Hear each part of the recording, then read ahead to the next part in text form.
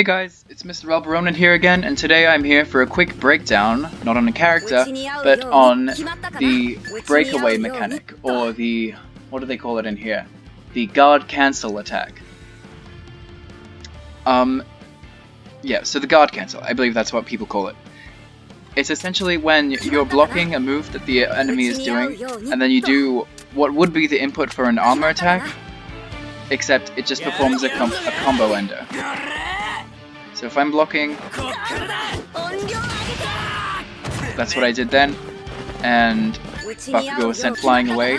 It's an instant meteor blow, so I'm not going to get anything off of it, so it's not an OP tool that I can just use, oh my opponent attacked me, I'll just do this off of it, back at them. So, how you perform it, as it says in here, while you're guarding, if you're before or after an enemy's attack, so if you're in an attack string or something crazy, while you're holding the guard button, do the input that you would do for your yellow attack, or your tilt attack. So you do that while you're guarding, and if they're attacking you, it'll do the guard cancel, which is essentially this like screen freeze guard break cancel. You can do it at almost any point, but you can mistime it. If you press it right before and a new attack hits, you'll get hit out of it like I did it before accidentally. But essentially, if you know the timing of your enemy's attack windows, you can punish basically anything and send them flying away. This is like really useful for people like 100% full cowling Dekus, or people who just really like to go crazy with the pressure. Actually, characters like Bakugo as well, that just really annoy you and pester you up close by using like crazy block strings and cancelling into things, and you're like, when is there going to be a gap in this?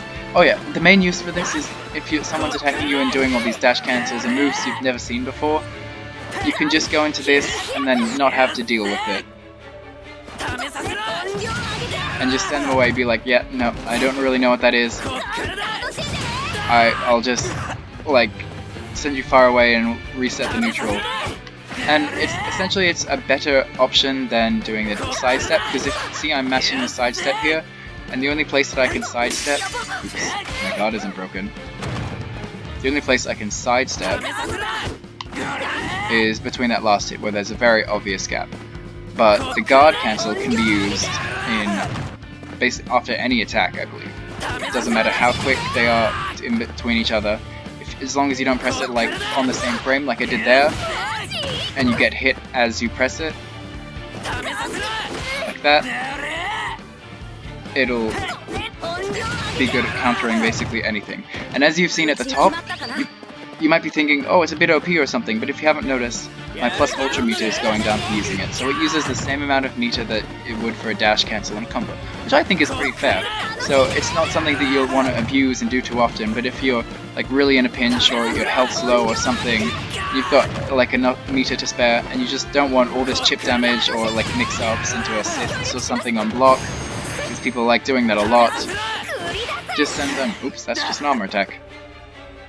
Just send them flying away with the guard cancel, and you know, you can save yourself. It costs a little bit of bar, so yeah, the same amount as you can see that it would do a dash cancel, which in my books is pretty cheap. Some people don't like to use it because it costs a plus ultra meter, but I think it's a really good tool for getting yourself out of a pinch. Yeah, that's essentially all I have to say about it. The input, I'll just repeat again, is guard, and the input you would do for an armor attack. So, and as in any attack string, as long as you don't press it right on the frame that you get hit by another move, you can just press it, you'll be in an armored screen slow state, and you'll get it out no matter what. You'll be invincible, it costs you a plus ultra meter, it does barely any damage, 500 damage, and sends them meteor blow, so you're not going to get combo on anything, just sends them flying away, and that's basically it.